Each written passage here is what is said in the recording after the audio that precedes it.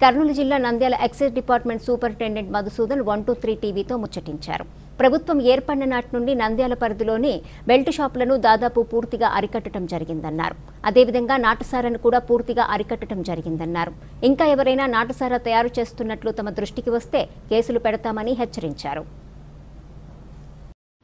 Excise శాఖ తరఫున ప్రత్యేకించి నంద్యాల ఎక్సైజ్ డివిజన్ పరిధిన ప్రజలకు విన్నపం ఏమంటే, మీ దృష్టికి వచ్చిన నాటుసారా అమ్మకాలు కానీ, కల్తీ రకము మద్యము కానీ, గంజాయి కానీ, ఇతర ఏ మత్తు పదార్థాలైనా మీ దృష్టికి వస్తే మీరు దాన్ని సామాజిక బాధ్యతగా గుర్తించి మాకు ఫోన్ ద్వారా లేదా ప్రత్యేకంగా కలిసి చెప్పవచ్చు.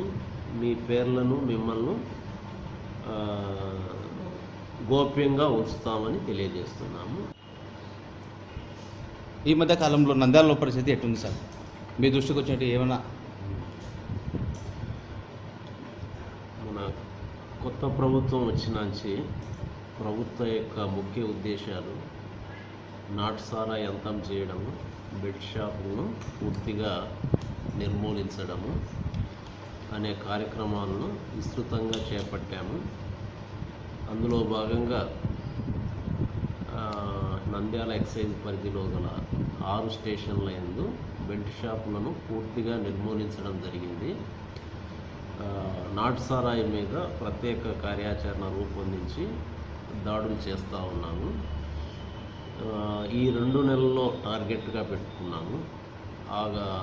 సెప్టెంబర్ అంతానికి నాటుసారాయి లేకుండా చేయాలనే లక్ష్యంతో ఆఫీసర్లకు, సిబ్బందికి యాక్షన్ ప్లాన్ ఇవ్వడం జరిగింది. ఆ మేరకు పనిచేసి తగ్గిస్తాం. ఎన్ని వరకు ఉన్నాయి సార్ బెల్ట్ షాపులు మన నంద్యాల పడుతుంది? బెల్ట్ షాపులు అంటూ ఏమీ లేవు, టోటల్ రిమూవ్ చేసాం. రేట్ ఒకటి ఉంటుంది, కానీ వాళ్ళు అమ్మే రేటు దానికంటే మించి 20-25 రూపీస్, 30 రూపీస్ వరకు ఎక్స్ట్రా తీసుకుంటున్నారు. ఎక్కడ నంద్యాల ఎక్సైజ్ డివిజన్ పరిధిలో కానీ ఎక్కడ ఎంఆర్పి ఉల్లంఘనలు లేవు. బాటిల్ మీద ఎంత ఉంటే అంతే అమ్ముతున్నారు. సో మీరు మా దృష్టికి వచ్చి కేసులు రాశాము, సస్పెండ్ చేశాము.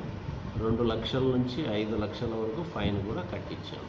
ఈ భయంతో ఎక్కడ ఎంఆర్పి ఉల్లంఘనలు ప్రస్తుతం లేవు.